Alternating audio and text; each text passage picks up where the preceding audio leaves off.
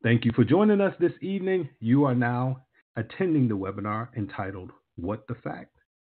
Finding the Truth in All the Noise. Our leader for this session is Dr. Seema Yasmin, Clinical Assistant Professor, Department of Medicine, Stanford University. I also want to acknowledge the presence of one of our members of our Teacher Advisory Council who does an awesome job, and he's a former Institute participant as well.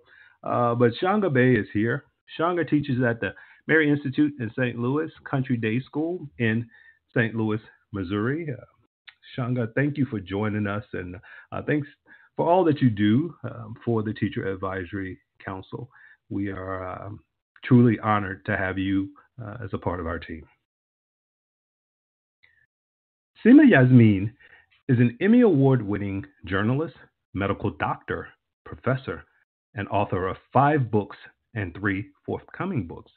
She is director of the Stanford Health Communication Initiative, clinical assistant professor in Stanford University's Department of Medicine, and visiting professor at the Anderson School of Management at UCLA, where she teaches crisis management and communications.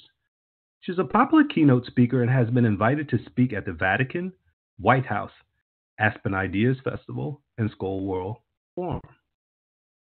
Yasmin was a finalist for the Pulitzer Prize in Breaking News in 2017 with a team from the Dallas Morning News for coverage of a mass shooting. She is the recipient of 2 awards from the Pulitzer Center on Crisis Reporting. Her reporting appears in Rolling Stone, the New York Times, Wired, Scientific American, and other outlets. She's a medical analyst for CNN and a correspondent for the Condé Nast Entertainment.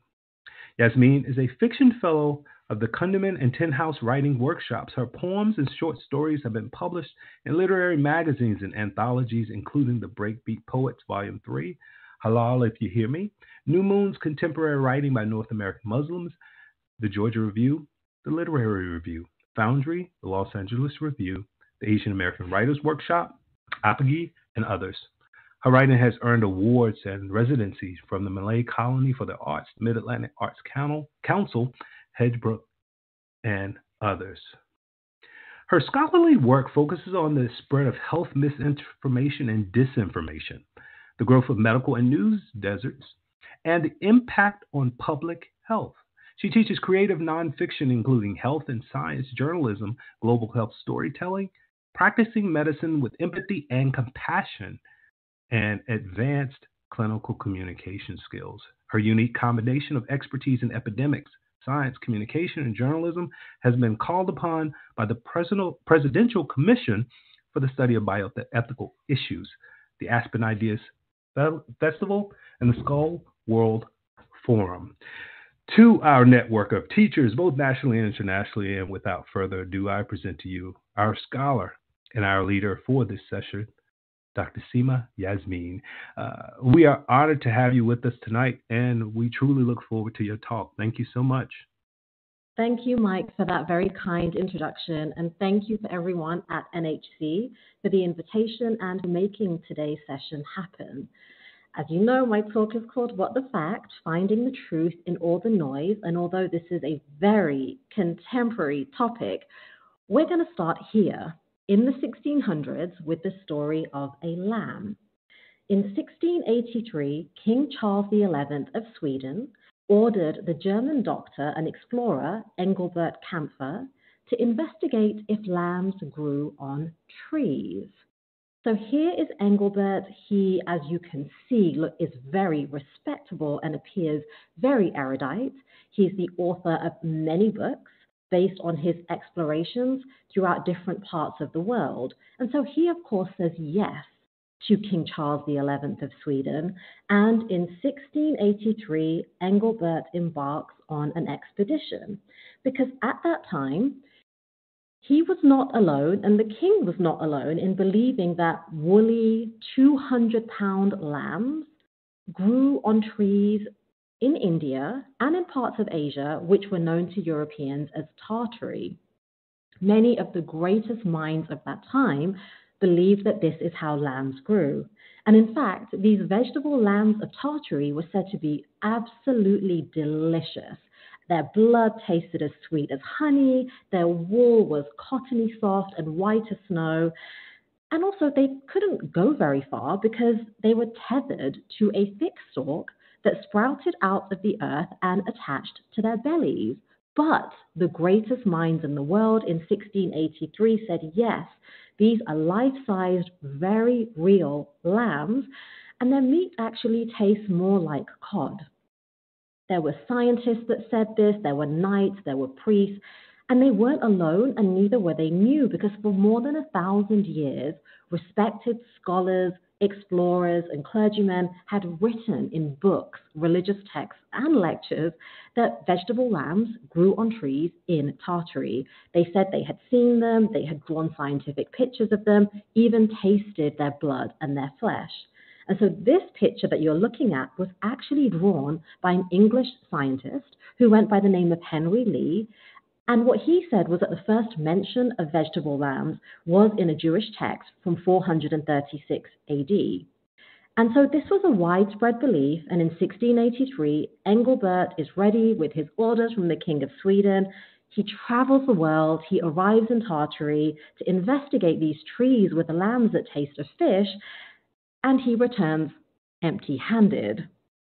Lambs do not grow on trees, he tells the king. And that was that. There was a 1,220-year-old belief that was debunked. And I share this story because I think we get very bogged down and frustrated now in the things that spread.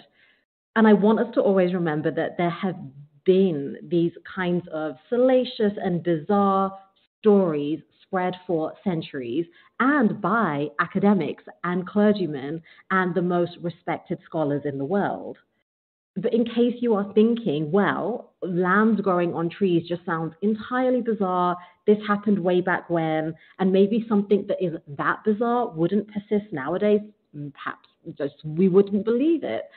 I want to share with you some more recent conspiracy theories. And I was just thinking about this one because it happened in 2020 during the COVID pandemic, when in the summer of that year, as the world is reckoning with the emergence of this novel pathogen, 8 engineers are kidnapped and held hostage in the mountains of Peru when all they are trying to do is fix a radio tower, the kind of tower that's used to relay signals that keep the internet and our cell phones working. And the reason that they were captured and held hostage was because of this growing belief that 5G cell phone signals were actually responsible for the global transmission of COVID-19, and that it was these 5G signals that were causing a global pandemic.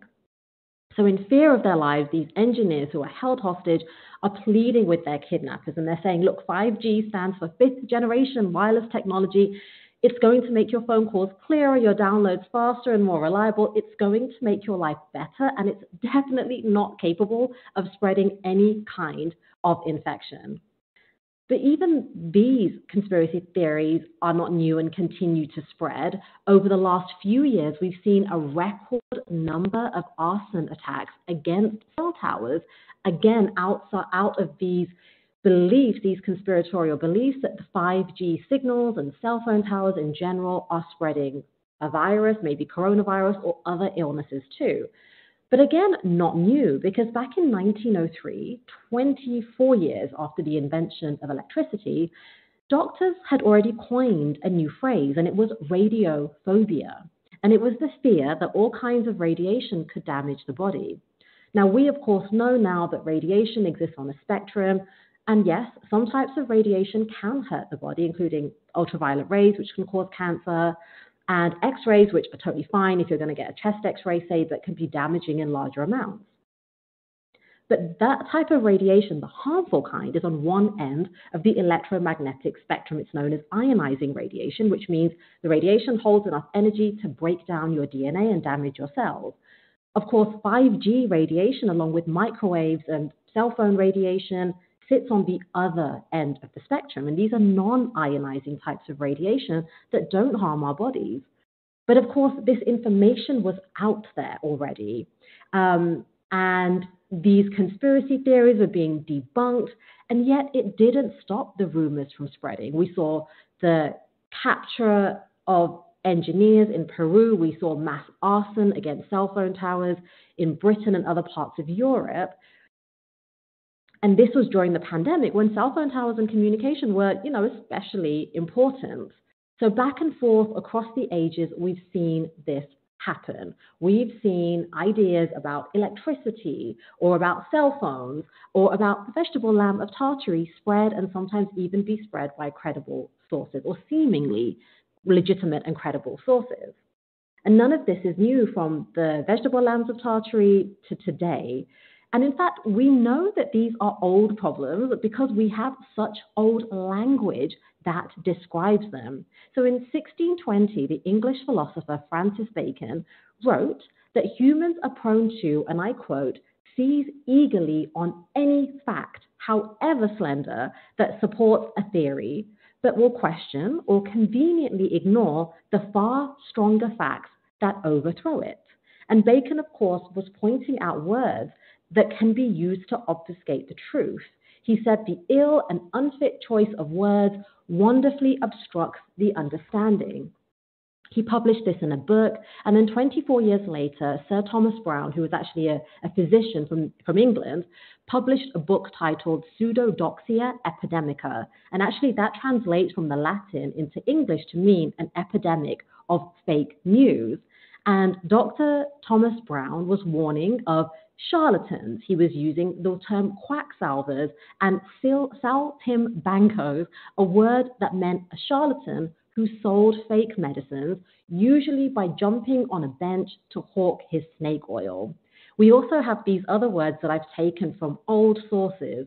So in 1796, Gross's Classical Dictionary of the Vulgar Tongue defined a taratiddle as a fib or falsity, and that one who tells a taratiddle is a taratiddler.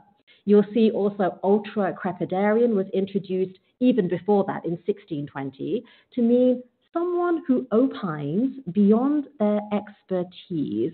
So it's potentially a very old word from the 1600s that could be quite useful nowadays. And even earlier in the 1500s, we had this term gudgeon, which was used to refer to a gullible fool who fell for falsehoods. And there's another word too, mumpsimus, which refers to a person who obstinately adheres to old ways in spite of clear evidence that they are actually wrong. The key here, and why I wrote this book, What the Fact? Finding the Truth and All the Noise, which came out a couple of years ago and is for young adult readers, is to prevent any of us from becoming a mumpsimus. And in case you were wondering what led me in particular to write this book, especially because in the introduction that Mike gave, you would have heard that I'm a physician by training and a journalist. Well, I'll give you a brief backstory as to how I came to worry about the spread of misinformation and disinformation, perhaps more than any particular pathogen itself. So I used to work in a hospital in East London, which is where I'm from. I left there from working as a hospitalist and came to the US just over a decade ago to serve as an officer in the Epidemic Intelligence Service, which if you've seen the movie Contagion, you will have seen that Kate Winslet plays the role that I used to have in real life, being a disease detective for the CDC. And when you take on that job, you kind of think that the day-to-day crux of your work will be chasing pathogens, perhaps novel or exotic pathogens that are causing outbreaks, and doing all that you can to prevent harm from quite rare diseases. So I came to the US. This was my dream job at the time in 2011. And this is what I was dealing with day in, day out. Not just measles, but a massive rise in diseases that used to be prevented by vaccines. Whooping cough, mumps, rubella, children dying from influenza, children dying from whooping cough in the United States. There were outbreaks in megachurches in Texas and yoga studios in Arizona and charter schools everywhere. You might remember the Disneyland measles outbreak around that about 10 years ago too. And it occurred to me that the CDC and the federal government and the military were training us to deal with a pathogen as if that was the enemy. So we had the tool book for that. We had the toolkit for that. We would arrive in a hot zone where an infection was spreading, and we knew what to do to stamp out a particular pathogen. Except I realized we didn't really, because we were dealing as if, or we were acting as if the pathogen was spreading in isolation. And actually what was happening in every single outbreak was that the pathogen was spreading alongside misinformation and disinformation about the disease or about a vaccine or a treatment or scientists or government or science in general. And we were so poorly equipped to deal with that contagion of information. And yet that contagion of information had all of the power and the possibility of unraveling our advancements in public health. So what good is an MMR vaccine if children in America can still die from measles because there are people that don't believe the vaccine is safe? So here's the logo for the Epidemic Intelligence Service. That's me in an Ebola laboratory around the time of that outbreak. And here, we might criticize Hollywood for sensationalizing so much. But one thing that the movie does well is it does highlight, I think, the contagion of emotion, the contagion of information or false information, and shows how the transmission of those elements, the transmission of fear and anxiety, can be so powerful and can accelerate the spread of a pathogen as well.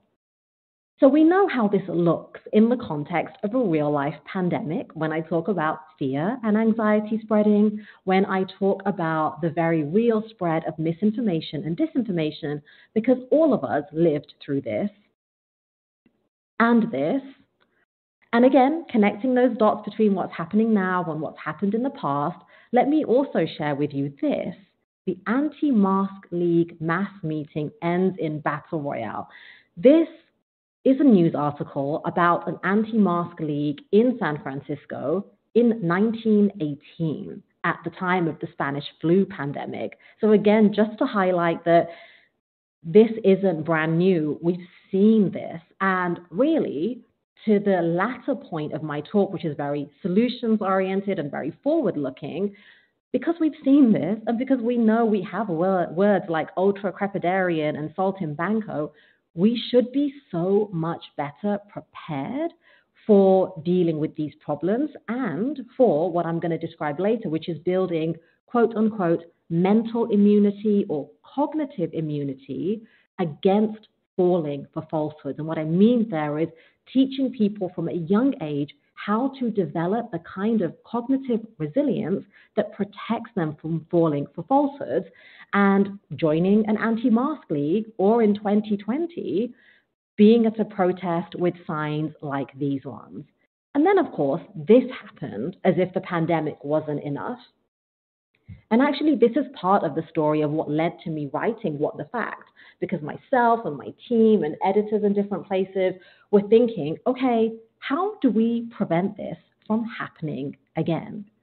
And of course, one of the very obvious solutions is to say, can we teach media literacy and digital literacy, please, and critical thinking skills from a very young age so that this doesn't happen to children when they become adults? So a quick poll for you. I'll see if I can see your responses in the audience chat or in the actual Q&A. And if not, just shout into your laptop. How many states do you think require media literacy to be taught in schools? I'll give you a second to think about it. Let's see if any responses come up in the chat.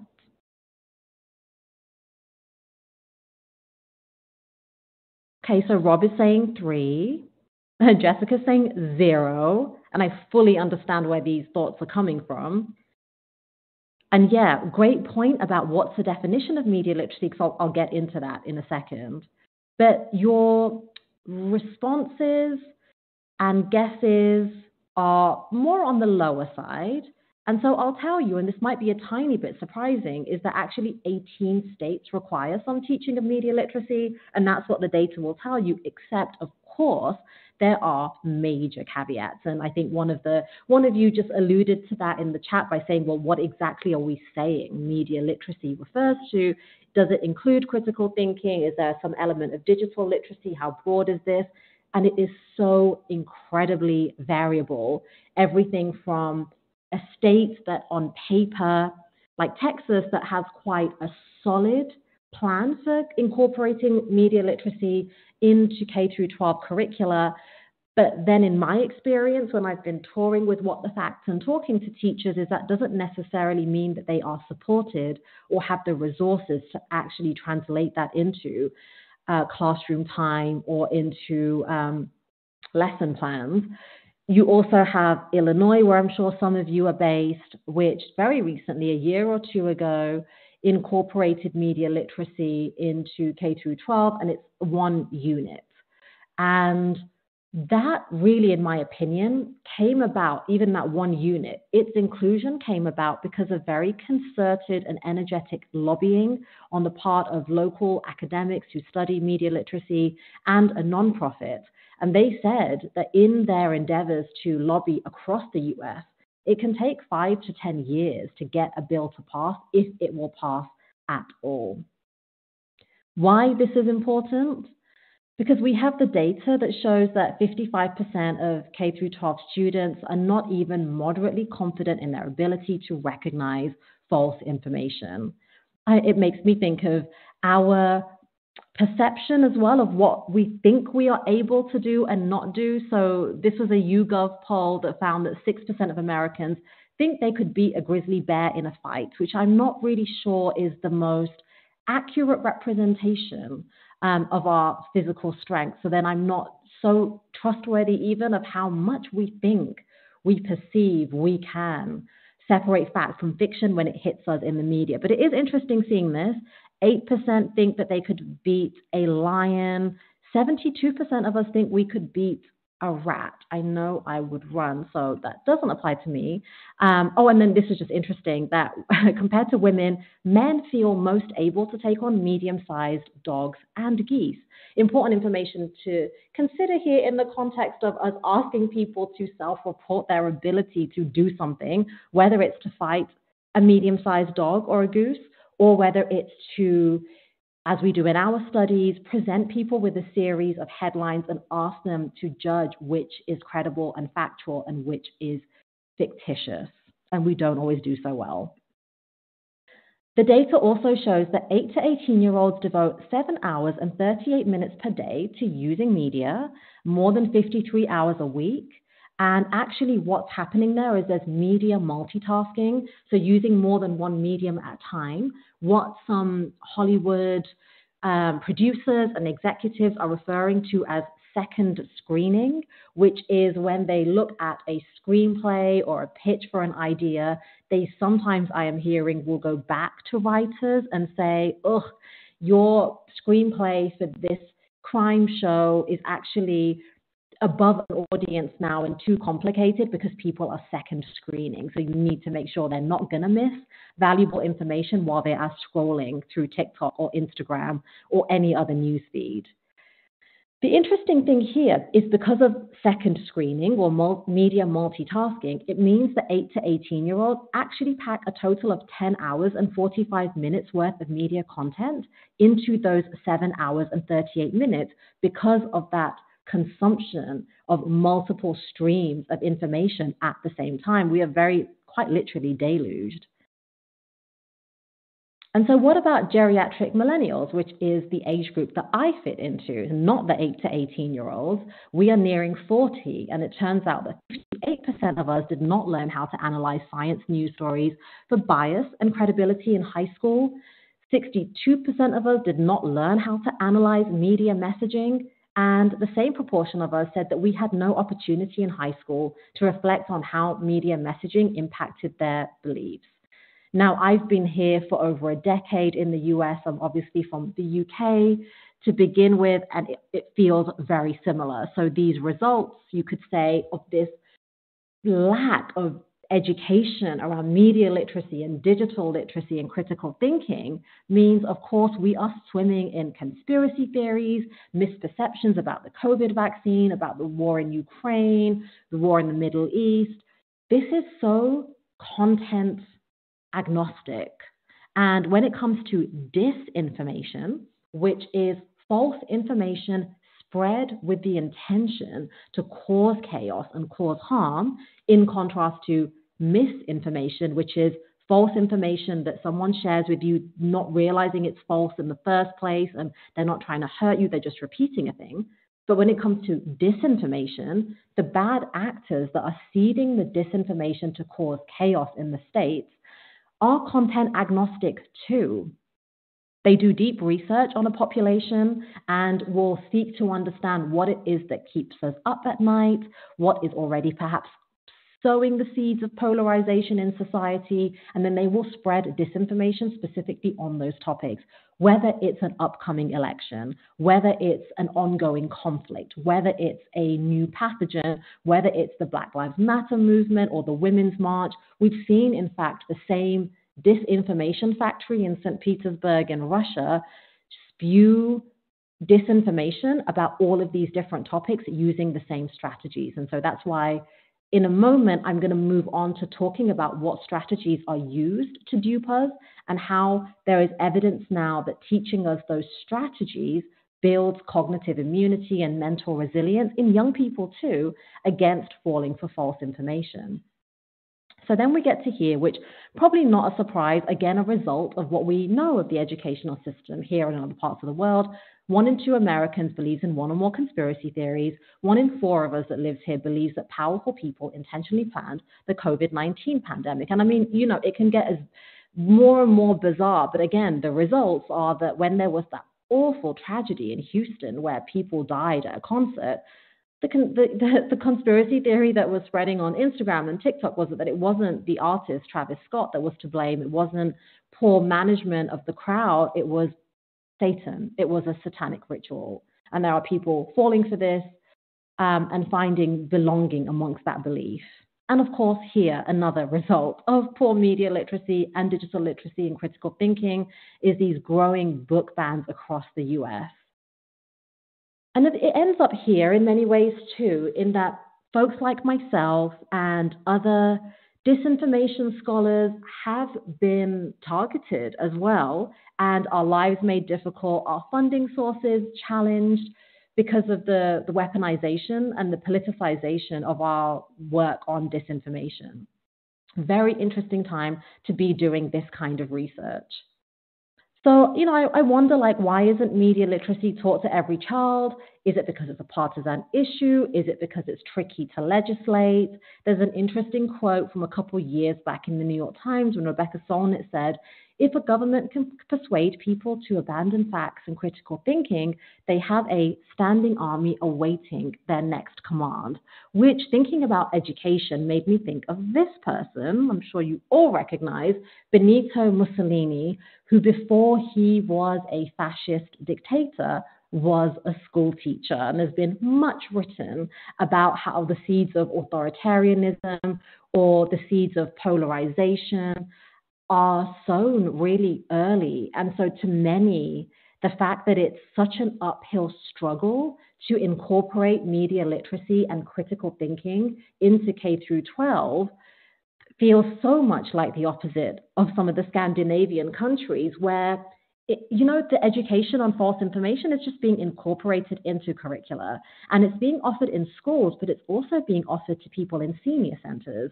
and just rolled out society-wide so that everyone has a handle on the disinformation playbook, how it is that we're duped, how it is that the lies are made to be compelling and engaging and believable and relatable. My take on this is that we do have to be solutions-oriented, and there's a lot of doom and gloom about quote-unquote fake news or misinformation and disinformation, and we, I think, often sit in that space for too long.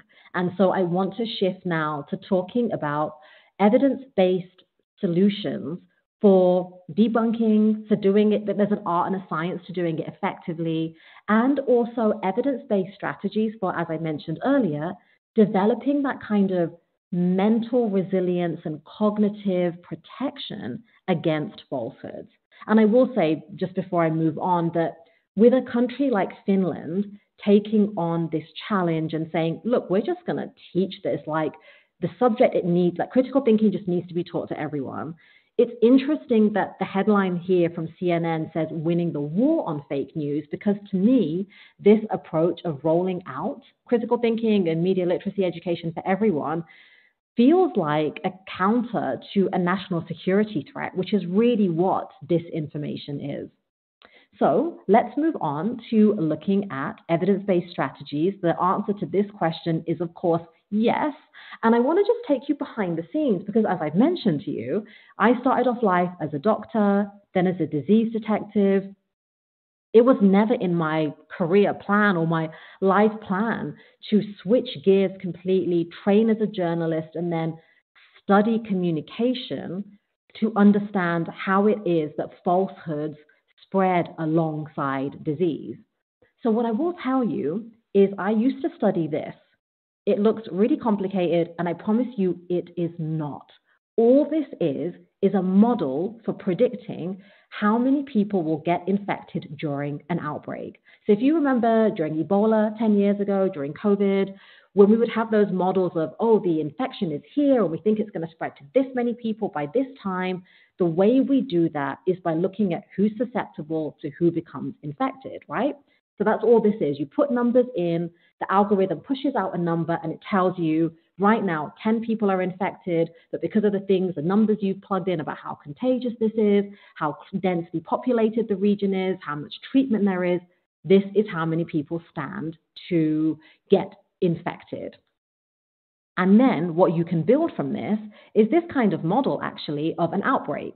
This is taken from a journal article about a flu outbreak in a high school.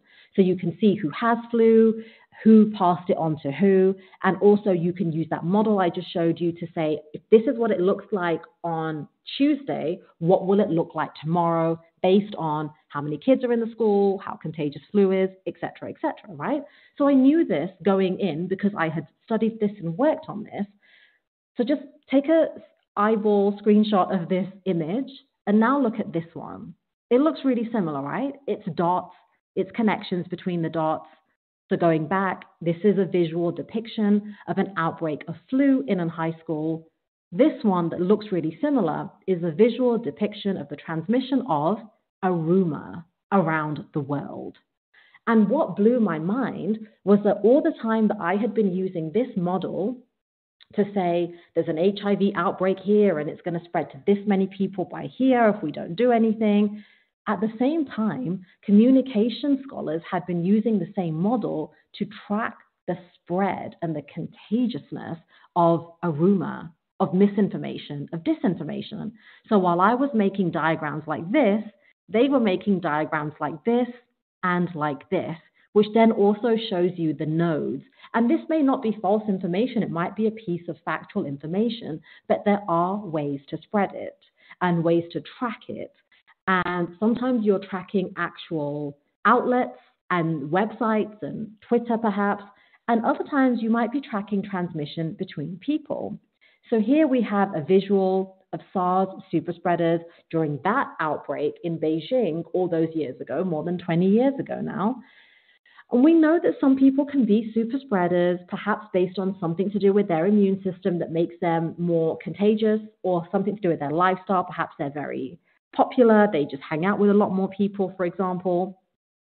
Again, there are parallels between the spread of an infection like SARS and the spread of a rumor, either in a school or in a county or across the world. So, as I mentioned to you, we have this visual depiction of a flu outbreak in a high school here, and then we have this depiction of a rumor outbreak, rumor transmission, and then we have this other analogy between infection spread and rumor spread. We have super spreaders. It turns out we have super spreaders of misinformation and disinformation too. You may have heard of these folks during COVID. Much was written about them by the Center for Countering Digital Hate. NPR and the BBC and others also reported on the Center for Countering Digital Hate's research on this, because what the CCDH found was that these 12 people were responsible for the transmission of 65% of the falsehoods we were seeing online about COVID. And this was mostly on Facebook and Instagram. And what the visual here shows is which platforms these folks were removed from. And CCDH's point was, hey, social media platforms, namely Meta, we're giving you this data on who is spreading the falsehoods. Why are you not deplatforming them? So I've shown you some of the parallels between how an infection can spread and cause harm, and then how misinformation or disinformation can spread and cause harm. And I want to give us another parallel that is being used and was discovered to be protective against falling for lies. So we're now going to enter a section where we're thinking more about solutions. We've learned that there were parallels between how infection spreads and how a rumor spreads, and now we'll learn how those parallels can actually help us prevent transmission, or at least prevent quote unquote infection with a lie, if you like. So I'm going to start here with a history lesson from the 1700s, when there was a deadly virus spreading through Massachusetts. It was wiping out entire indigenous communities, thousands of colonizers, and the people that they enslaved. The virus was called, we call it variola. There was no vaccine at the time. That variola virus causes smallpox. And if you got it, which you were very likely to do at the time, then infection meant a 1 in 3 chance of dying a painful, disfiguring death. So along comes this enslaved man who you're looking at, known only by the name Onesimus, and he said he had a solution. Now, he had been enslaved from Africa, and he was, quote unquote, given to a white man, Cotton Mather, in 1706 as a human, quote unquote, gift from that Puritan minister's Boston congregation. And at that time, because smallpox was killing so many people, Cotton Mather asked Onesimus, have you suffered this disease? And Onesimus said something like, yes and no, which was a really weird answer. So what he was saying was that there had been a time when a thorn had been dipped in the pus of a person who was sick with smallpox, and that thorn that was dipped in the pus of their lesion was scratched into Onesimus's arm. And this happened back in Africa, he said. He also explained that that exposure with that thorn caused him to have a mild version of the disease, and what his people believed was that would protect him or them from future bouts of severe or even deathly infection. And he went on to say, look, this is a really common practice where I come from. It's basically a technique that he understood had been repeated for a very long time before he was born. So Onesimus basically showed Cotton Mather the scar on his arm from the thorn, which was proof that he had received this life-saving treatment that came to be known as variolation. And, you might think that Mather would have jumped at a chance to protect his family, the people of his congregation, the people of Massachusetts from smallpox. But he said that Onesimus was lying, that he was wicked and rebellious, and so he didn't do anything with that information. A few years later, there was yet another epidemic of smallpox ravaging Boston. And this time, Mather paid closer attention to Onesimus' scientific acumen. And by that point, he'd also heard of a similar technique used in Turkey. So in 1716, Mather wrote a letter to the Royal Society of London describing the method that Onesimus had told him about with the thorn and the pus and the lesion. And then 5 years later, in 1721, as yet another smallpox outbreak killed Bostonians, Mather wrote a letter to the city's doctors describing variolation. But because he had also said where he got the information from, an enslaved African man, most of the doctors didn't pay any attention. There was one guy, though, Dr. Zabdiel Boylston, who actually decided he would use Onesimus's variolation method on 2 people he had enslaved and his son. And This did not go down well. People were very angry. Someone threw a grenade into Mather's house for spreading this information. But actually, when Dr. Zabdiel Ballston used this on his son and other people, it worked and it kept people safe. So over the following months, the doctor used Onesimus's technique on 242 people in total, and only 2% of those people who'd received the treatment died from smallpox. If you hadn't received that treatment, then the death toll was 7 times higher. So what does this have to do with protecting our brains from falling for misinformation and disinformation? Well, it's yet another parallel between the spread of infection and the spread of misinformation and disinformation that I'm going to share with you. So now fast forward from the 1700s to 1961, when this man, Dr. Bill McGuire, who's at Harvard at the time, wonders that if a disease can be prevented by giving a small and weakened dose of the offending pathogen, such as smallpox, to a person, then could we protect people from believing falsehoods by exposing them to a small and weakened dose of a lie? And he understood, he wasn't a vaccinologist. Bill McGuire was a social psychologist, but he understood that vaccines worked by giving our immune systems a heads up, basically, about an incoming invader. And by offering the body a small or weakened piece of a virus or bacteria, the immune system can study the threat and get ready to fight off a future infection. One way that the immune system does this is by making antibodies. I'm sure you've heard, like there's large sticky proteins that seek out invaders, latch onto them, and do different things to defend the body against attack. Okay, so but why was McGuire worried about this or thinking about inoculating people against falling for falsehoods in 1961? Well, the US had been at war with North Korea in the hopes of quelling the rise of communism, and McGuire was worried that Korean forces had taken a page out of the Soviet Union's disinformation playbook and started to or were planning to brainwash Americans. And he was especially concerned about this incident that occurred where a number of American prisoners of war were released by North Korea and seemed to have no desire to come back to America. And McGuire wondered how that could be. What lies had they been fed? Like it must be propaganda that had brainwashed them to become perhaps anti-American and pro-communism. And so he wondered, is there something you can do up front ahead of the threat to protect someone from persuasion? So he had this idea that he didn't call intellectual antibodies, but many in the field are calling it that now. This idea that could small, weakened doses of a lie help to develop intellectual antibodies in a person that they could then protect a person from believing in a falsehood.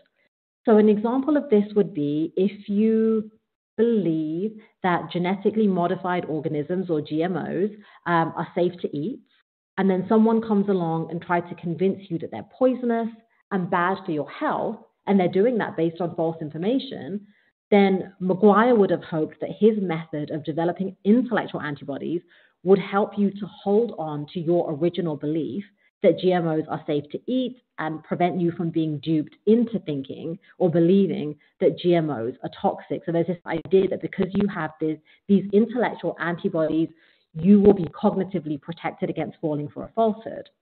So if you want to call this a rumor vaccine, say, McGuire said it would work by doing two things. First, it issues a threat that serves as a warning that false information is headed your way.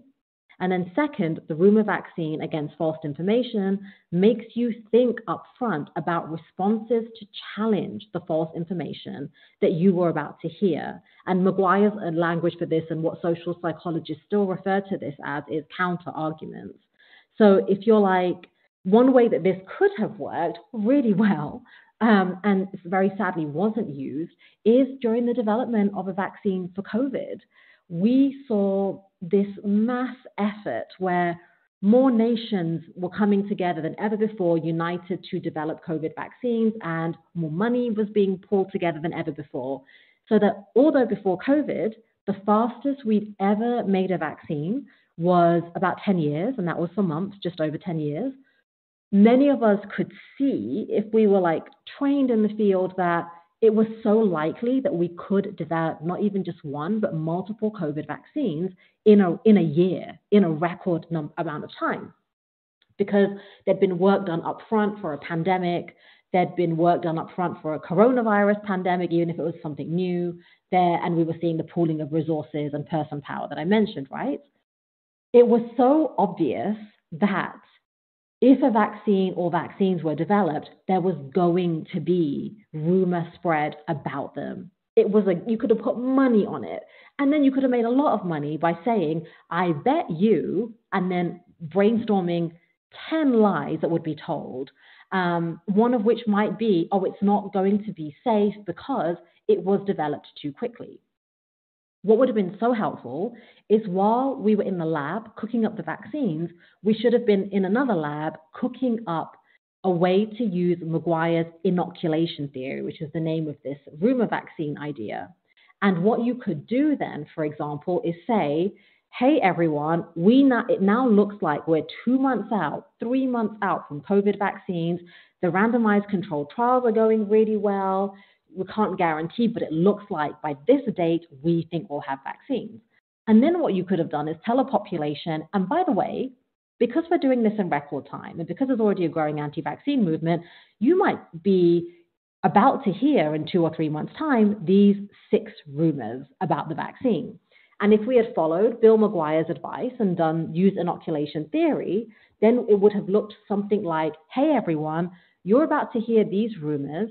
Here's why they're not true, and let us give you some counter arguments so that when you're hit over the head with them, you'll remember like, oh, they did say I should prepare to hear this kind of thing. And actually, if I remember from like 2 months ago, I'm pretty sure there were these counter arguments, and then they start coming to mind. Basically, someone rang the alarm bell ahead of you being hit with the false information, and then that threat warning prompted you to develop responses to the incoming false information. And so together, you've got threat warning, counter arguments, and they strengthen your belief that actually what the scientists are saying is accurate and these COVID vaccines are likely effective and safe. Basically, inoculation theory makes you more resistant to persuasion. And I'm not saying it hasn't been used. I think there were many missed opportunities to use it recently, especially in the context of public health. But it's been used over the decades. It's been used to help teens say no to cigarettes and say yes to safer sex. I'll tell you a quick example that in the case of teen smoking, high school students were inoculated with a rumor vaccine, if you like. High school students kind of were used to inoculate, in fact, junior high students against smoking. So first, the junior high students were told, hey, did you know peer pressure is really persuasive and makes a ton of people start smoking? And then after that warning came, there was a chance to role play a scenario where the junior high student got called a coward by an older student and was made fun of for not trying a cigarette. And the younger student could then hear what those threats might sound like. You're this, you're that for not smoking. And they could practice how they would successfully react to the peer pressure. And the students who received this psychological vaccine in the form of the warning and the role plays and the developing counter arguments were 50% less likely to become smokers compared to their peers who were not immunized against peer pressure to start smoking. We have also seen inoculation theory used in the case of teen pregnancy and the prevention of sexually transmitted infections and actually drug use. There are programs that use inoculation theory which had success rates of 30 to 70%, meaning that up to 7 out of 10 young people were less likely to engage in harmful behaviors such as unprotected sex or substance misuse once they had received that psychological vaccine. Inoculation theory, I want to give you some examples of how we did see it being used in a really interesting way during COVID. Again, I think it's really slept on and I think it's underused. But you may have heard of this, the bad news game. If you haven't played it before, highly recommend you to check it out after our talk today and tell people about it. The researchers at Cambridge University who developed this game Basically, when you play it, they turn you into a bad actor, someone spreading disinformation. So, what they're kind of doing in an interesting way is instead of using inoculation theory to protect against like pandemic disinformation specifically, the psychologists at Cambridge created this computer game that uses inoculation theory to protect more broadly against the many different ways that people are duped. So, if we know, for example, and there's so much research that shows using language that triggers strong emotions such as rage or disgust or anxiety, manufacturing conspiracy theorists and stuff like that, all of that is used to manipulate us. Then when you play the bad news game, it gives you, the player, the chance to use those deceitful tactics. So once you start playing this, for example, the aim of the game is to get people to believe a lie. You can do things like unleash Twitter bots. You can manipulate photos to spread false information. You can pose as the editor of a credible news site. But basically, your goal is to spread disinformation far and wide. Your goal is to mislead as many people as possible, all within the safety of the game, of course. But at the same time, you can't just be super, super outlandish because you have to keep a close eye on what they call your credibility score. And if that score drops, it means people are less likely to believe the false information you're spreading, and you're more likely to lose the game. And what they have done is studied how much resilience against false information this game confers. And in a study of, there's one study of 15,000 people where those who played the bad news game were much less likely to be swayed by false information in real life.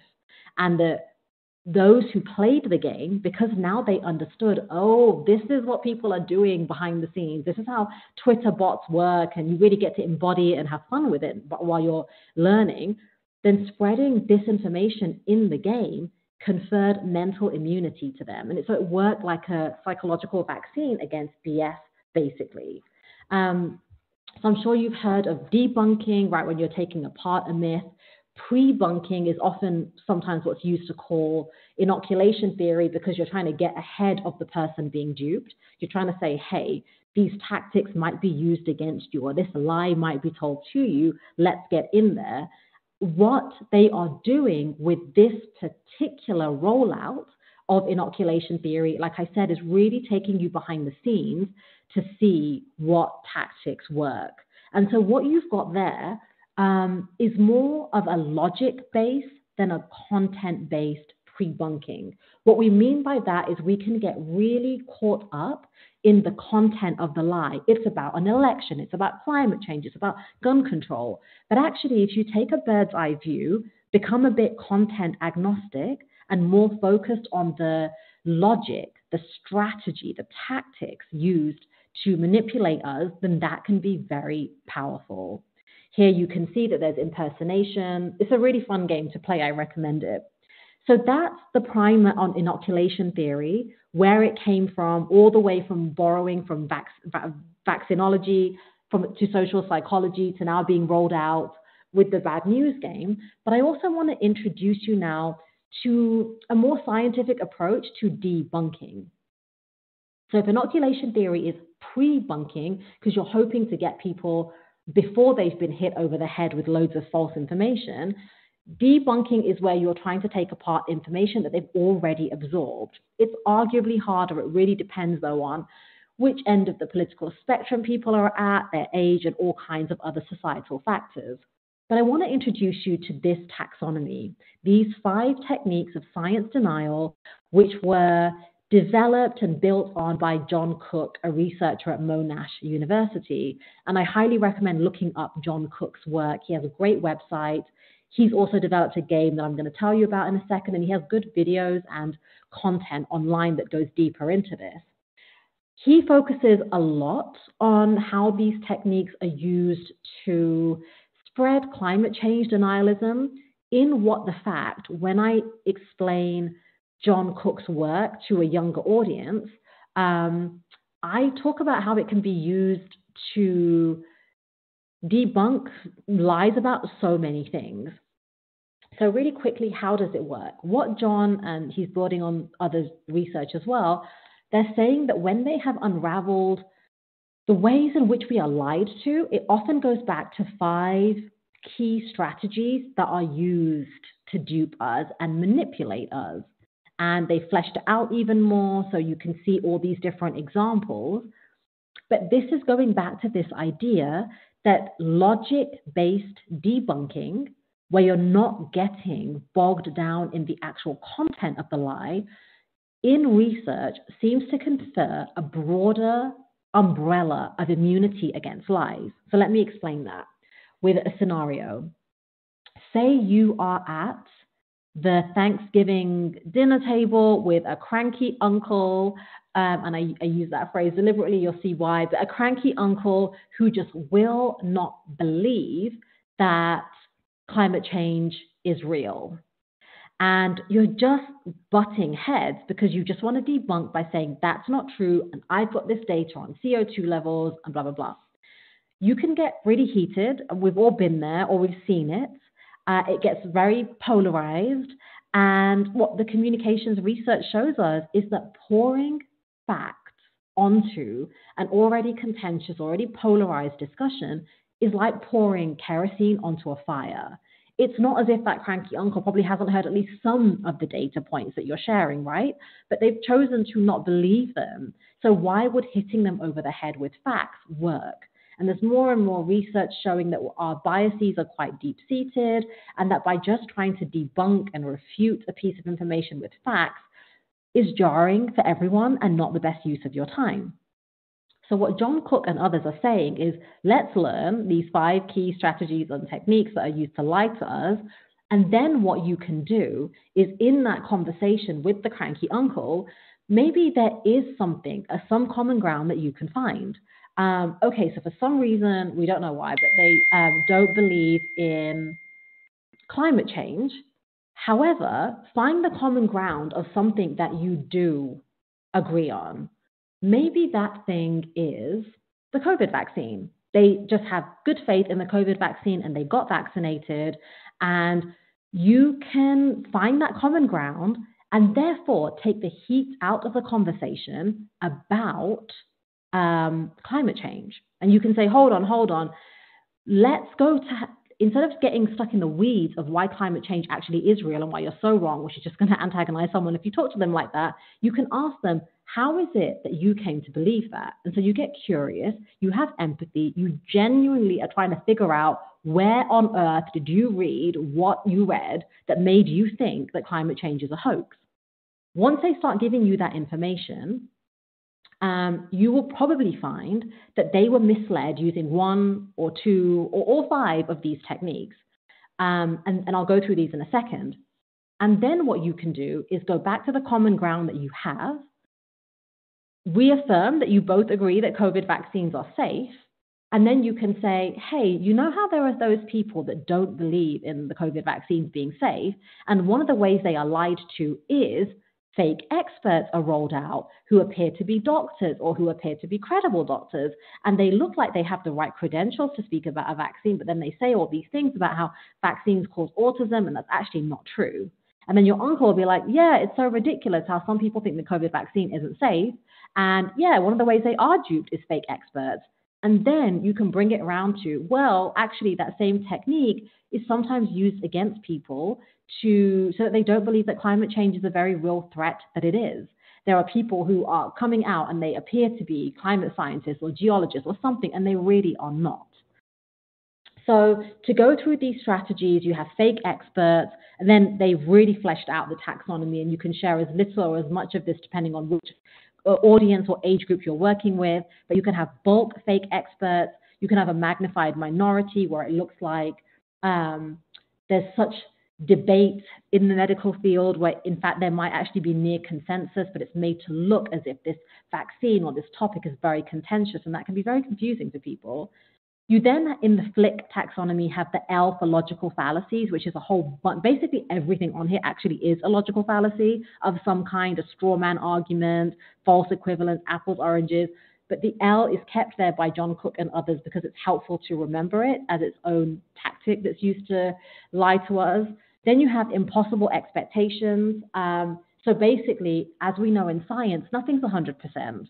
But what happens is that's used against you to say, well, if you can't be 100% accurate or 100% sure, then I'm going to go with such and such. And that's really used against us because often the snake oil salesman will say, buy my silver oxide mouthwash gargle for $29.99. It's 100% effective against COVID. And often that 100% is actually a flag because scientists and incredible scientists won't use that language. Next on the taxonomy, we have 2 C's. We have cherry picking, where basically people are just picking out the data that already supports their worldview, and they are refuting and choosing not to look at the data that does not support their worldview. And then, of course, we have conspiracy theories. And so with this logic-based approach, where you can move away from the content, move away from the heated discussion, become content agnostic and talk about the logic debunking, the logic-based debunking, the tactics that are used to dupe us, what John Cook and his team have done is also gamify this in the same way that those at Cambridge have gamified inoculation theory and pre-bunking. John Cook's team have created the Cranky Uncle game or app, which you can find. And it's, again, a really useful illustration in how these tactics are really put into action. And there are some fun images of the Cranky Uncle that show what these arguments can feel like. Like, how is it global warming if it's been colder here than it's been in years? And you can kind of just get stuck in that argument and just kind of butting heads. And what the game does really well is go through how, or teach you basically how to use the strategies to protect yourself, to confer an umbrella of protection to your brain against falling for falsehoods. And then also, I think overall, these make us better people by making us better equipped at disagreeing and pre-bunking and debunking with those around us. So here's another image from the Cranky Uncle app or game where someone's falling and it's like the whole impossible expectations. Hey, you're going to hit the ground in 12 to 15 seconds. Yeah. Get back to me when you have more certainty. We don't like that range. So those are some of the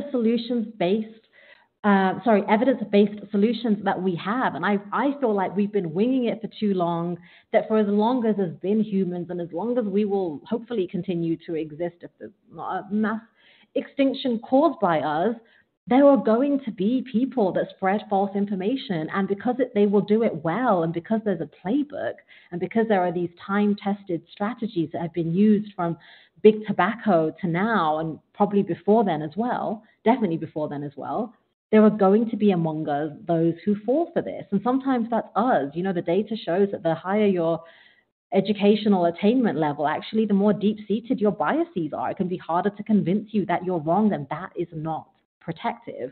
What we are really aiming for here is this balance of a healthy mental immune system where you can let in good ideas, or you can let in ideas enough to assess them. You're not that person who walks around thinking they're clever just because they're skeptical and they won't let anything in.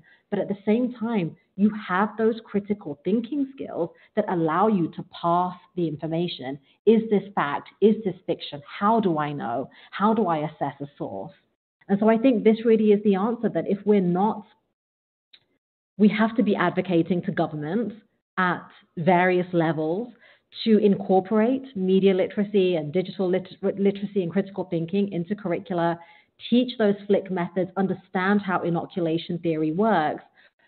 There are many fighting that uphill fight, many of you doing it in classrooms and in different spaces, and many doing it at the legislative level. But it really was my wholehearted motivation behind writing this book, was that if we're not able to get this information to all kids everywhere because it's a partisan issue or it's a funding issue or who knows what the agenda is in different places, then at least can we give them a book that teaches this in a really fun and informative way. It feels like being told a story. It's not like reading a textbook, because I think that's our only hope at not having another insurrection or not having every future epidemic, because of course there'll be so many more, but not having each epidemic or pandemic also be overrun with misinformation and disinformation. For those of you who are interested in teaching the book, there is a free teaching guide online on my website, seemayasmin.com, or on the Pulitzer Center website. And it has chapter summaries and guides and lesson plans in there that kind of bring all the different sections of the book to life. Again, with this hope that if we can get this information to people early on, to kids early on, then they'll grow up to be savvy consumers of information, healthy participants in a democracy, and that they'll also just protect their own sanity by being critical readers and knowing how to assess information.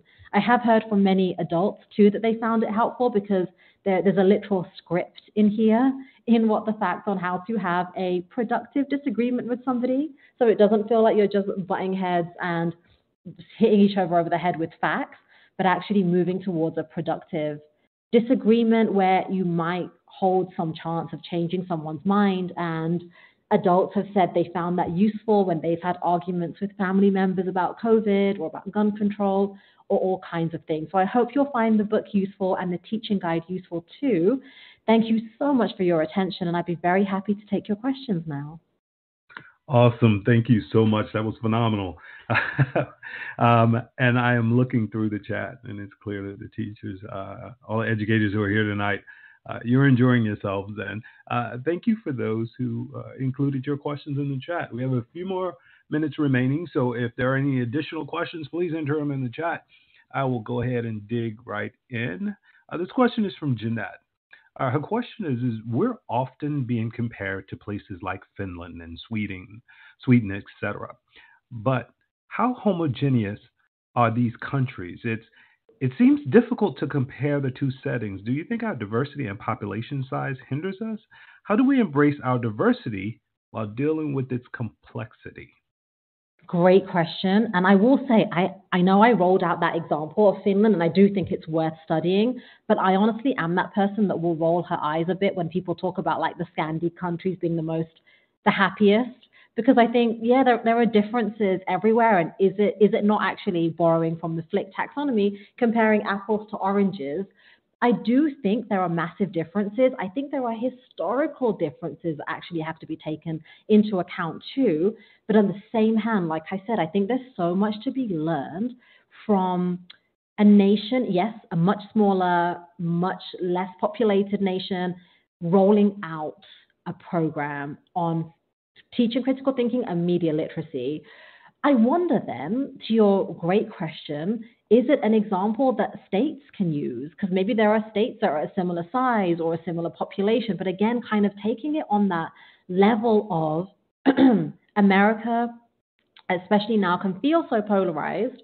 The social cohesion doesn't feel like it's there. Maybe we need a more targeted approach from even county to county, perhaps. And that's kind of the hope with writing a book, I think. Even though it's one resource and one physical thing, I do think it lends itself to kind of being, when you read a book, you take different things from it, from person to person. And so as an educator, someone who's teaching it, looking at the book and looking at the teaching guide, which I dropped the link in the chat, and I'll just do it again in case it got lost in there. But I think there are ways to tailor it for the audiences or the age groups or the people that we're working with. So in a nutshell, lots to learn from Finland. Can it just be easily exactly replicated here? Probably not at all. But yet, I think there will be nuggets there that we could perhaps use on a smaller scale. Thank you for that question. Perfect. Yes, and definitely. Thank you, Jeanette. The next question we have is from Paige. Her question is, I've read findings from other scientists that study spread of disinformation, etc., that one should avoid repeating the myth or the wrong information when also giving the correct information, because exposure to the myth or wrong information is still powerful and people come away with a stronger belief in the myth from having heard it again, even in a setting where it is being debunked. How does this fit in with the idea of a rumor vaccine? Yes, thank you for that question. That research certainly does exist, and it can make us really fearful that, oh my gosh, just repeating the myth, even in service of trying to debunk it or maybe pre-bunk it, am I just giving it more oxygen and a platform and it's going to spread more? there is an art and a science to debunking, which is why I kind of slipped that in earlier, in that, yes, I love the evidence-based, and please let's be evidence-based about how we move forward with these solutions. But there's an art to it too. And I think that art is empathy. I think that art is reading the room. I think that art is knowing who we're talking to, and therefore how safe or effective is it in repeating that myth. I think sometimes, honestly, it's just quite necessary, or often you're just being presented with that myth anyway. I think understanding the science of inoculation theory and pre-bunking reassures me more than anything that actually done the right way, not even repeating the myth, but introducing the myth to someone's ears by, hey, you're going to hear this in 6 months or 3 months or next week. Actually, if you do it the right way by saying, and actually, here's why I'm telling you that you're going to hear it, and here are 3 counter arguments that reassure you why that's not true, that's going to be much more effective. So yes, the research exists kind of saying different tactics work with different people. I think what that teaches us is let's use evidence-based strategies, but let's be targeted in who we're talking with. And actually, there's another talk I give about like the disinformation playbook. And one of the things that those folks do really well is research who they are talking to. It's never a one-size-fits-all strategy to dupe all of us. It's very community-specific. So I think that's a tactic we should steal back from them. Indeed. I will repeat one of the posts that Changa is included in the chat. The art is empathy. That needs to be a T-shirt. So very, very good, Changa. We have a few teachers who are here. Actually, I shouldn't say a few. We have several teachers who are here who teach at the primary or elementary school level. And there are a few questions about resources that you may recommend, maybe open access, public domain, or any other resources that you would recommend for teachers who are tackling this subject, particularly for those who are at maybe the elementary or primary level. Any resources that you can point them in the direction? My first comment is to say thank you for teaching it. There's so much out there that at least reaffirms that you can teach this stuff early on, taught the right way, and by people like yourselves, kids are able to have actually pretty complicated conversations about critical thinking. I haven't had discussions about this stuff with primary age children, but I'll tell you, when I was doing the book tour for What the Fact in 2022 and last year, and still doing some events now, I have been going to middle schools, and I've had some of the best conversations with like 11-year-old girls about the politics of COVID and why we were told certain things and why scientists changed their minds.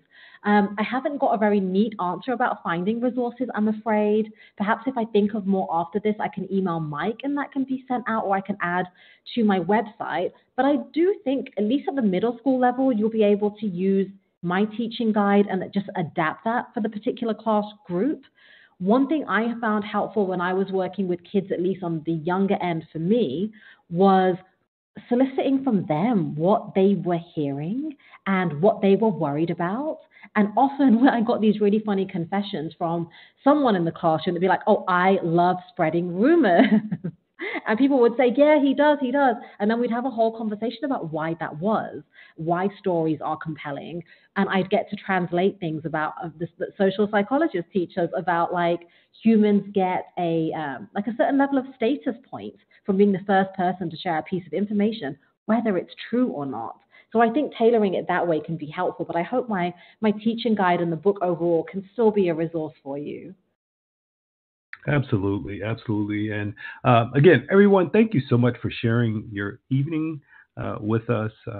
Thank you, Dr. Yasmin, for being here. I know your schedule is incredibly packed and busy, and we just are truly grateful for you.